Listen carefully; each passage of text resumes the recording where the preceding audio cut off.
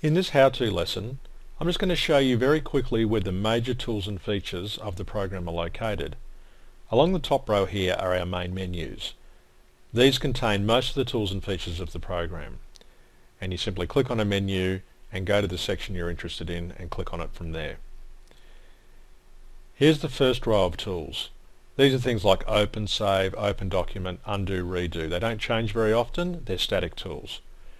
In the second row of tools, these are dynamic. In other words, they change depending on what you're doing in the designing area.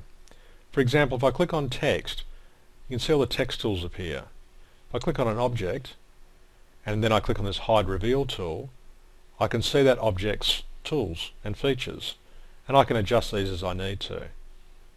For example, the circle, I can change its border width, and then I can hide them away again.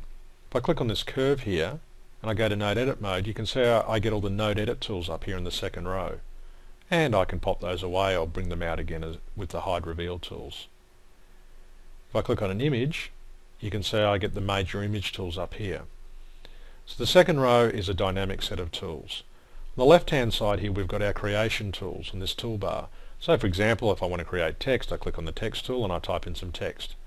If I want to create, say, an arrow, I can just click on that flyout and draw out an arrow like so. And if I want to draw a curve, I can just simply click on the curve tools like so, click done, and I've now got a curve. And I can import an image from the images menu like so. And I just drag it out and there's an image I've imported. So those tools are your creation tools. There's also things like alignment, dimensions, and a whole range of other different tools and features which are accessible from this toolbar on the left hand side. I mean, for example, I can select on this arrow here and I can apply some effects to it, outlines, 3D modeling, whatever I'd like to apply from this flyout here. I can set its colors, different fill styles, and different fill methods, etc. Now on the right hand side up here in this toolbar is the design center. Now this is the central location of all the major tools and features of the program. It's a very centrally located tool panel, and it provides you with all the major tools and features of the program. As you can see here, if I click on an object, I can see its size, its position, and I can set those parameters here as well. So it's a very handy thing to have.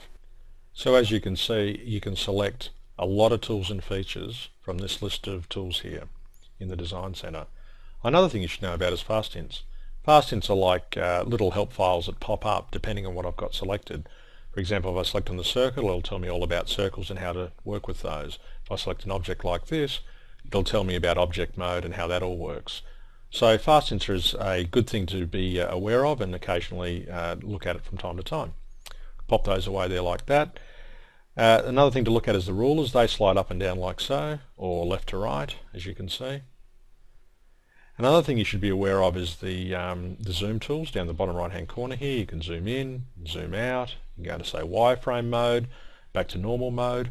I can also pop off the tools by clicking on this button here to show more of the designing area. That's a nice thing to know about too, simple checkbox. There's also modes, cutting mode, which is a nice simple mode, simple set of tools there like so.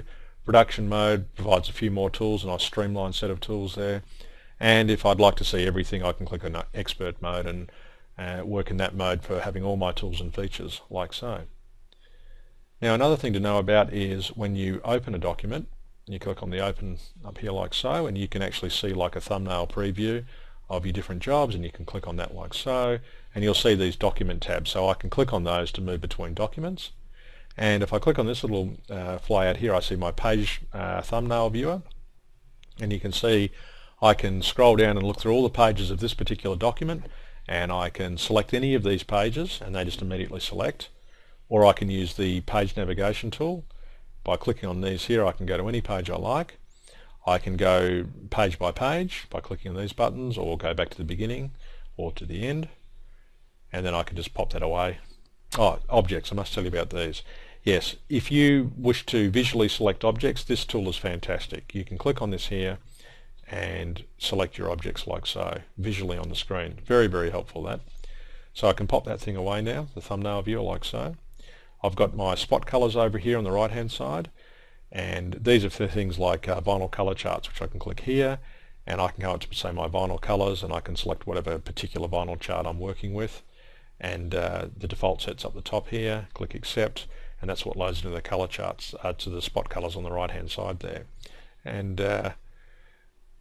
what I will show you quickly is how to create a simple job. So I just choose the page size I want to work with, say 24 inches by 36 inches, like so.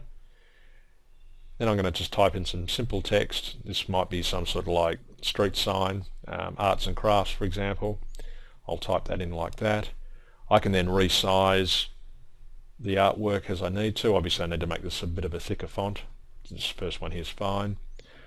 And then I can say center that font like so, and I can fiddle around and position it where I want to put the artwork. As you can see, everything's visual on screen. I'll add a little bit of clip art, say butterfly will be fine. Just select one of these butterflies here, click on that, accept, and then just paste in, and I can draw it out at the size I like. Easily rotate it on screen like so, resize it, position it, do whatever I need to. Now what I will show you is I'll create an arrow, and I'll then actually put now open over the arrow. Now what I'm showing you here is a reverse fill. So if I click now, type in now open, resize that and put it over the arrow, I've got black on black. So in wireframe I can see it, obviously, as I'll show you here, but obviously I can't see that. So there's a good little trick in the program is to use reverse fill. So the program knows that now open is a black text, but it lets me see it on top of the black arrow. That's very, very helpful.